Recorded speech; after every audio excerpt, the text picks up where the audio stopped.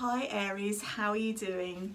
This is your general reading for the period of the mid-December starting on the 12th of the 12th, which is a magical gateway portal going through to the solar eclipse and new moon on the 14th of December, taking us through to the 21st, where we have the winter solstice here in the UK and Europe and this magical astrological configuration coming up. So let's see what message the mermaids have for you, Aries. Straight away, acceptance. So this tells me that perhaps things are a little bit turbulent in your life right now, or perhaps just not as straightforward as you would like, and that there needs to be an element of acceptance for you to be able to kind of sail through calmly and smoothly upon these waters. Now, acceptance could be something very basic like, I ordered a red one and a blue one turned up. It could be very, very basic and material, or it could be a situation that you have no control over, or you feel you have no control over within perhaps a loving relationship or a friendship or something with your siblings or your children or anything at all.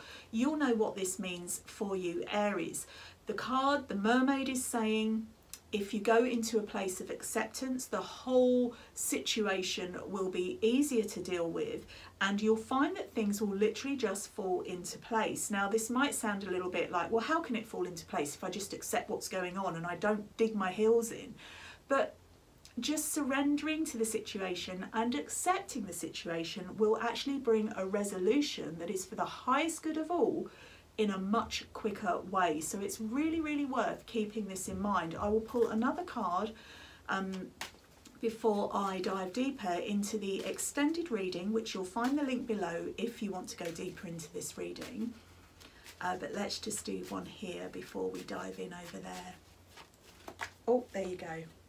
Letting go. Okay, so this does tell me that the acceptance card is about letting go of something or perhaps someone.